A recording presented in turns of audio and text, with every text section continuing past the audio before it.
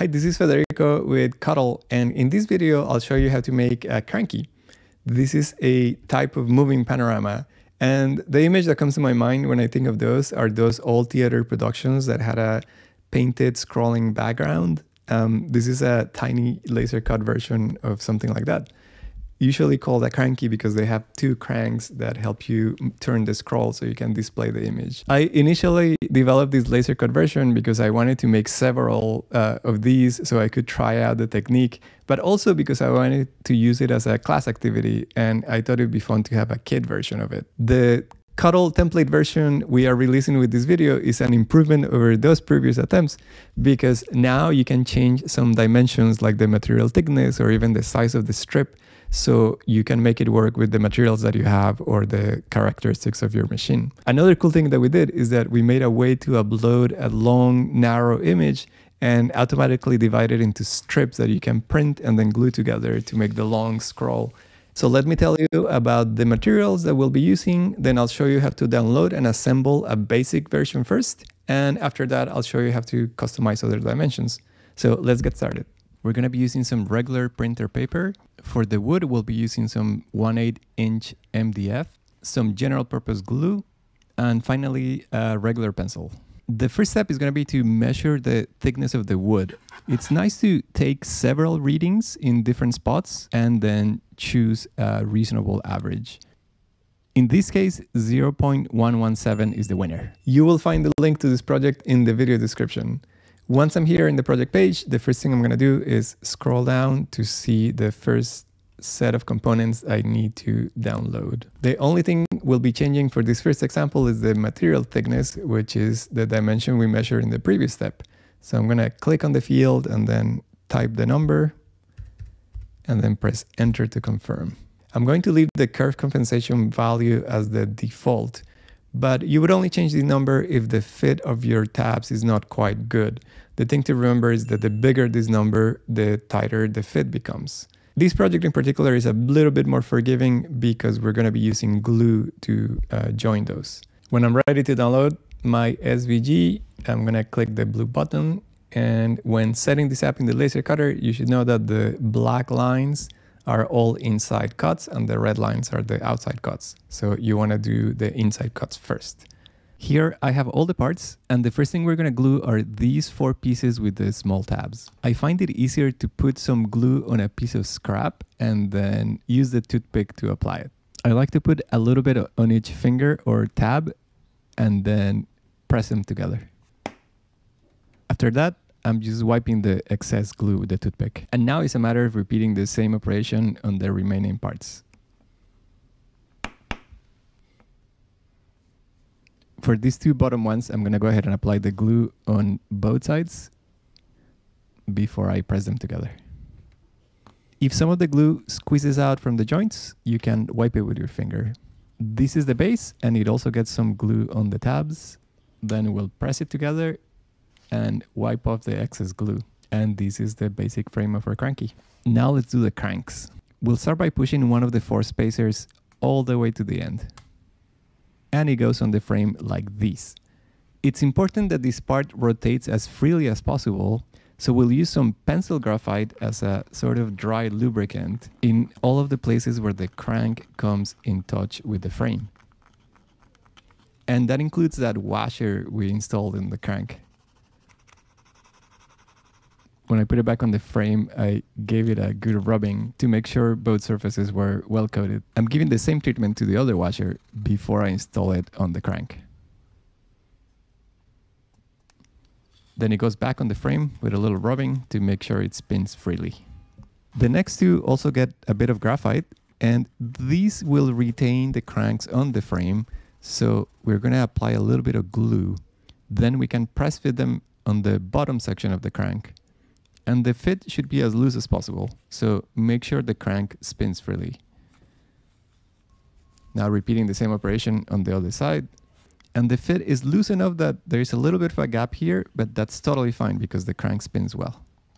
For the scroll or the piece of paper where the artwork is going to be, we have a few options.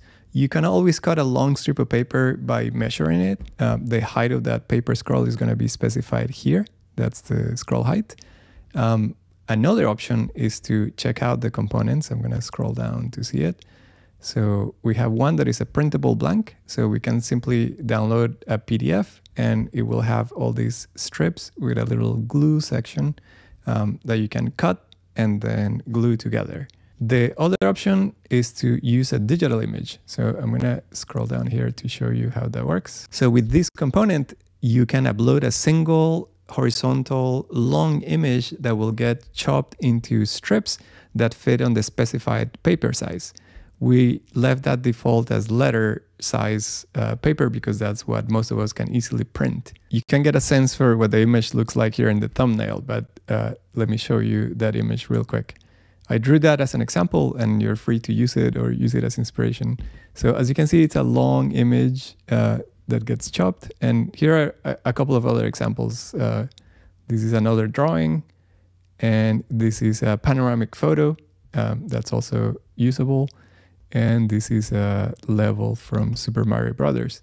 So if we go here and click choose image and upload any of these, let's try the Super Mario Brothers map. You'll see how it gets chopped and divided into the strips that we can cut and then glue together. But let's choose another one here. Let's choose this other drawing. So when you've uploaded your image and you're ready, you can download a PDF and print it. So let me show you how to prepare that scroll and then put it into the Crankie. This is the printable blank, and you can see the glue tabs here. And I'm going to start by trimming the margins, then cutting all the strips. Then apply a thin layer of glue on the glue tab and then line up the next strip. Repeat this operation a few more times and then you will have about 53 inches of scroll to draw on. And here's a printed example. I'm going to cut the strips with the artwork on them, then the bottom margin. Then I'm only cutting this white margin on the strips where I need the artwork to overlap, like in this case. The glue tab gets a little bit of glue and then I line it up the best I can. Same thing on the following section. Although I feel I didn't do a great job here. The end of the strip doesn't get cut because we'll be using it to insert it into the slit of the crank. A little wiggling helps if you're having trouble. Then we'll add some glue and fold it over to make sure it doesn't come off. And at this point, we can roll the entire scroll onto one of the cranks.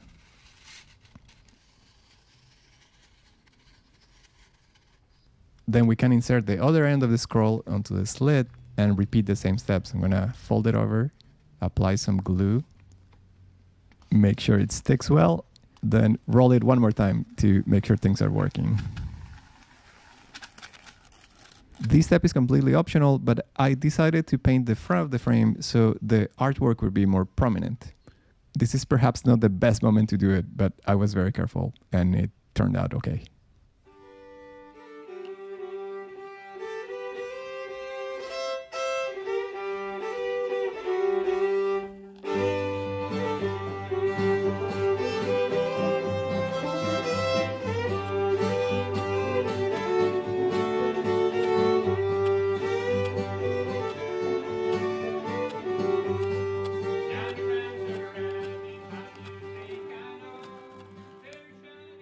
All right, so if you've made it this far, you're probably interested in customizing the crankies even further.